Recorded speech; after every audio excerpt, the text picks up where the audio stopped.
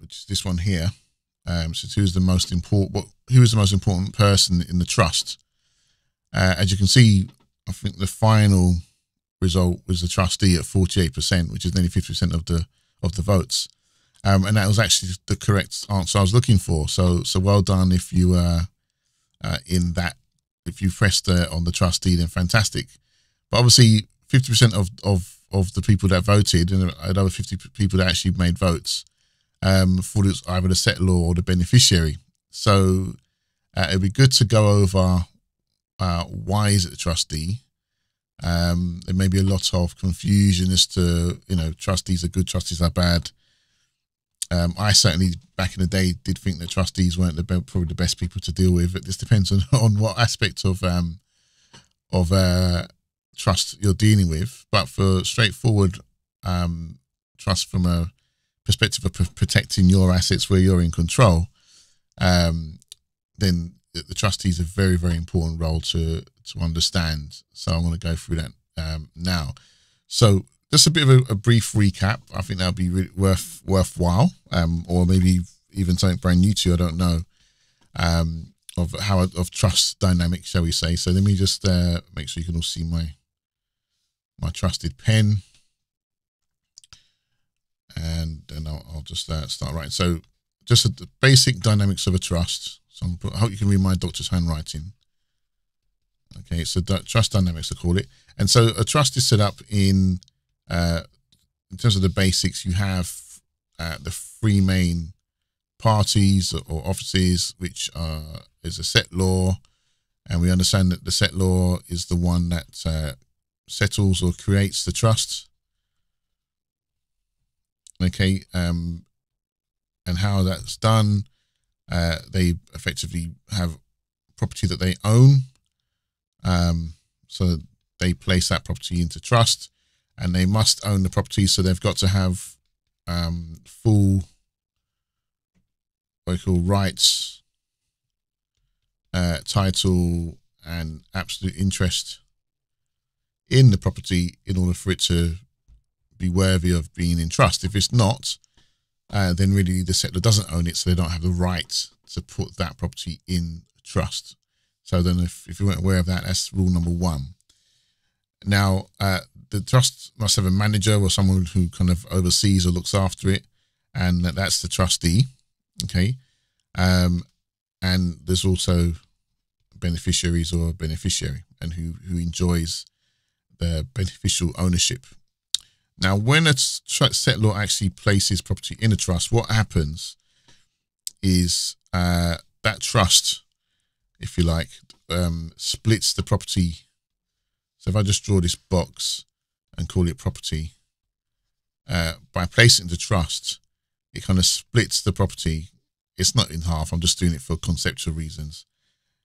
So the title is divided. And so we have an equitable title, and we have what we call legal title or possessory title. And so the tenancy, or shall we say, is split into equitable title and legal title. So the equitable title goes to the beneficiary, and then legal title belongs to the trustee. So I think it's given away the fact it's a legal title, then the trustee must be seen in so-called public. And so the trustee is the face of the trust, the representative of the trust, the manager of the trust, all of the kind of the mechanics of the trust, for it to proceed, for it to work, for it to operate, all of that rests on the trustee. So it's important that you have a trustee who's competent, who's obviously trustworthy, who understands how a trust works, who understands the dynamics of the trust, the rules of a trust. I'm going to do a teaching separately on what actually is a private trust, because I think there's a lot of confusion around there. But just to keep it simple, he's the so-called public face. Okay, so if anyone wants to have a discussion regarding the trust, it's the trustee that would be the mouthpiece of that so-called entity. All right, and the beneficiaries in a completely different world. They reside in a jurisdiction called equity, They're not technically recognised in the at law or legal jurisdiction. That's the trustee's job. And the fact that the tenancy or the title of the property is split in two, that's why it's protected, such that the beneficiary can enjoy the use of the property and the trustee looks after the rights and obligations of that property. All right, so that's effectively what's happening. So if we go back to our trust demonstration here, the trustee's doing the job, the beneficiary is enjoying the use of that property. Okay, but anything surrounding that property in terms of maintaining it, its upkeep, repairing it, paying any taxes, if taxes are due, etc., etc., etc., belongs to the trust. The trustee's job is to do that. All right. So that's a very whistle-stop, quick overview of a trust, the dynamics of a trust, how a trust is supposed to be working. And so that's why I've asked the question, well, who's the most important, or who's the most important party in the trust? And it wasn't a trick question. You got to understand that the settlor creates the trust. Once the trust is in play, the settlor really is nowhere to be seen. His role or her role is now fulfilled. And so they're out of the picture once the trust is in play. Okay, so you got to remember there's like 3 different hats or offices. Once the settlor's done their role and set the trust up, that's it, they're out of the picture. So once the trust is active, the settlor's, there's nothing to do with the settlor anymore. Okay, it's only between the trustee and the beneficiary.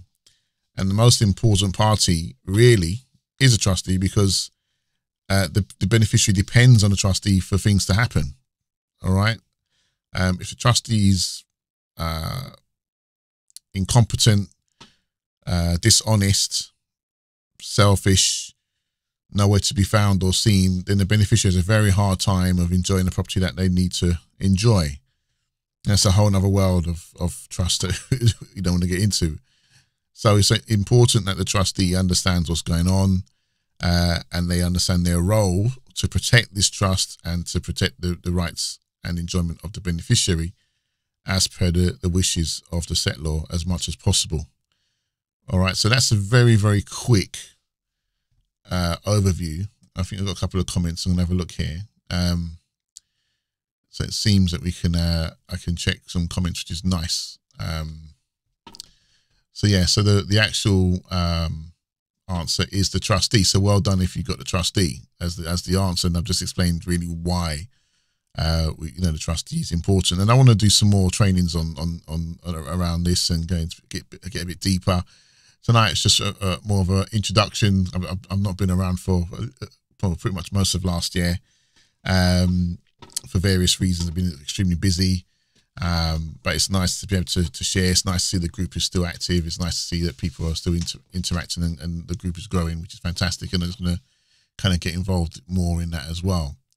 So what we're going to do now, and if you have questions about this, feel free to post it, and I'll pick it up again later on if I haven't covered it already this evening, okay, or today. But at least it's just kind of a quick overview. Don't want to make it a very long live, but we'll get into more in-depth training going forward.